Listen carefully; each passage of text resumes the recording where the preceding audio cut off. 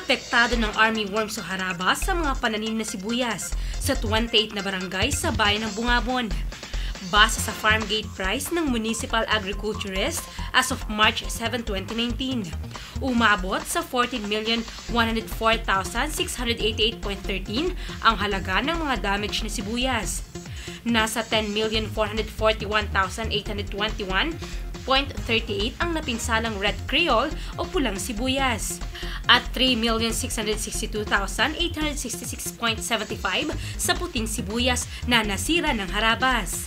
Pinakaapektado ang Barangay Vega na nagtala ng 752,626.67 na halaga ng pinsala ng Harabas. Nasa 308,000 naman sa Barangay Talugtog at 67,760 ang damage sa Barangay Macabaclay.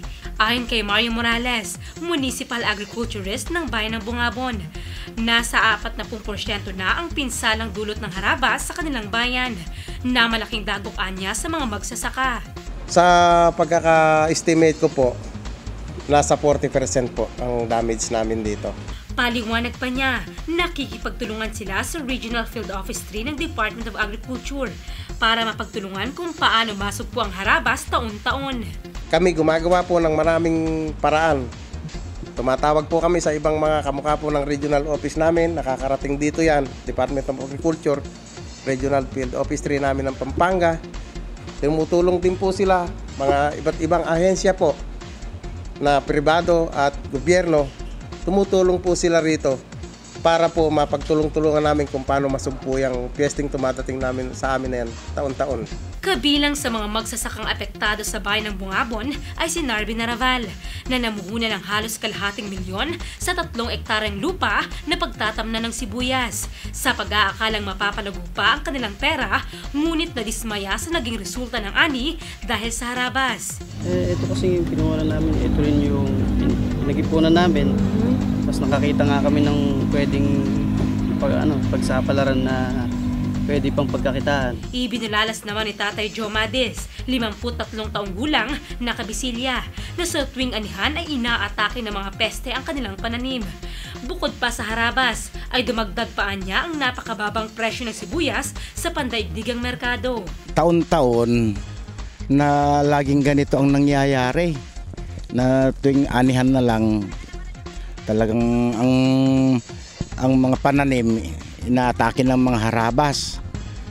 At ganun nga, bukod sa inaatake ng harabas, nagiging mababa ang presyo ng sibuyas. Kaya ang nangyayari, yung mga magsasaka hindi makarecover sa ani, sa kita. Wala man lang matikmang ginhawa yung mga magsasaka, puro lugi. Kung sana ang presyo ay mataas, napakaganda sana ng kinikita ng mga tao sa ani. Pero yung naobserban ko po sa ngayon, kalahati po ang tumatapon sa ani ng mga dahil po sa harabas, sa atake ng mga harabas. Samantala, nagpaabot naman ng mensahe ang dalawa na tugunan, suportahan at bigyang atensyon ang mga pangangailangan ng magsasaka, katulad na lamang ng ayuda na nanggagaling sa gobyerno.